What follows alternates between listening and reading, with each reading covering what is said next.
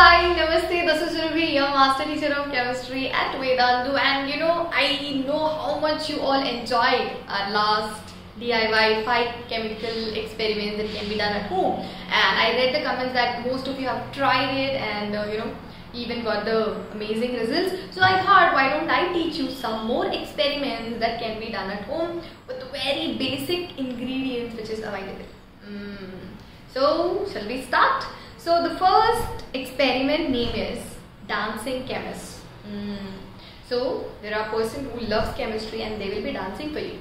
How? Let's see. For this experiment, what you need is scissors and tissue paper or what kind of paper you have, and the balloons and some markers, pens. Okay. So I have cut them into these, whatever you can do whatever kind of creatures you want. Maybe go with dinosaurs or whatever.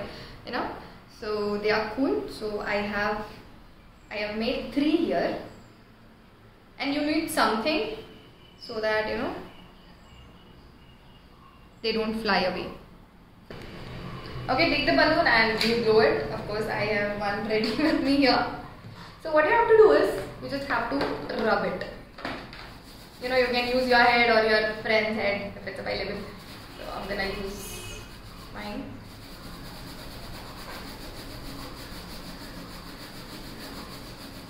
I don't know how am I looking right now, maybe very stupid, but yeah. And you can see they are dancing. Want to try again?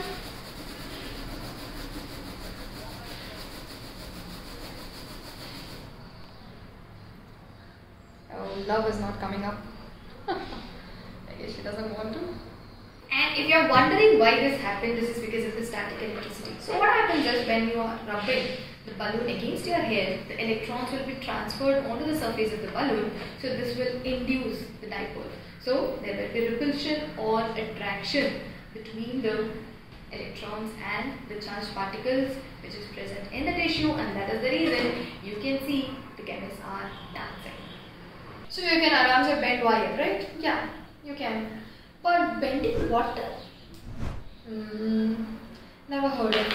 But using the same chemistry or the science behind this, what we used for the dancing chemist, we can also bend water. Want to see how? Come.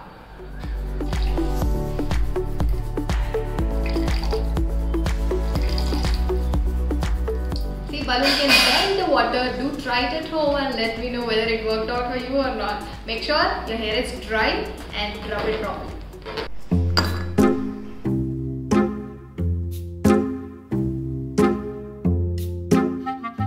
Can you all see hydrogen gas being liberated here? See, this is cathode where the reduction of hydrogen ion is taking place and hydrogen gas is being liberated. So here, this part you can actually see oxygen also, but I don't think you will be able to. But here the hydrogen gas, this is because there is decomposition reaction taking place. This is electrolysis of water, where water is being split or decomposed into hydrogen and oxygen gas. So if you are wondering what is there inside water, see, if you all know, water does not conduct electricity. So I have added sodium chloride, that is the common salt, so which will dissociate into Na plus Cl minus In. So gas you can see here is hydrogen gas. This is because of the decomposition of water or electrolysis of water to give you hydrogen and oxygen gas. See, you might have studied it, right? In the I might have only told you electrolysis, decomposition of water many times, but here you can actually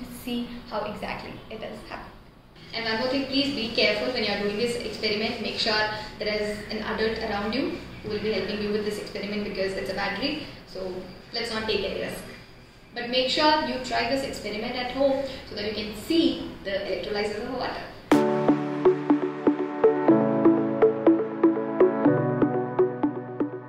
So how was it? Did you like it?